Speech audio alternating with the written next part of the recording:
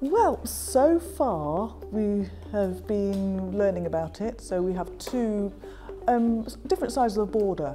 They're on opposition. So two military personnel.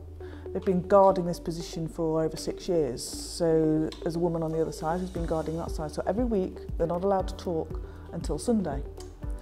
But the talking has become very, very similar. It's very repetitive. The conversation become very samey. But the woman has got a very, very secret reason for why she's there, and the guy doesn't know about this.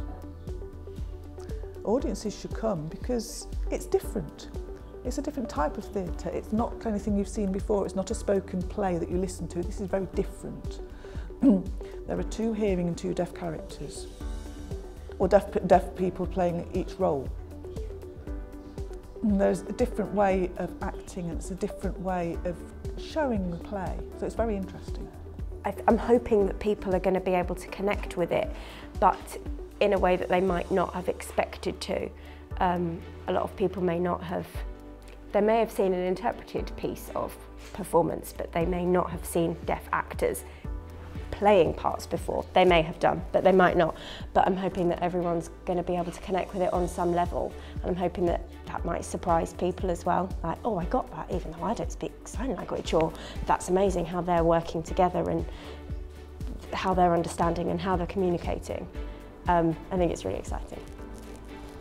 Yeah, so it's come out of a Creative Europe project, which is across 6 countries across Europe, where we're all producing the same play. And it came out of an idea from a Flemish theatre company who had seen a Finnish play that had been presented with each character being played by 2 actors, one hearing and one deaf. And the idea was to try and spread this method of making theatre around Europe, using the Creative Europe Fund to basically make a guidebook on how you can produce theatre like this. So this was a play that was selected, and we're 5th out of 6th to make these shows, and yeah, we're in rehearsals now to bring this show to the stage in the UK.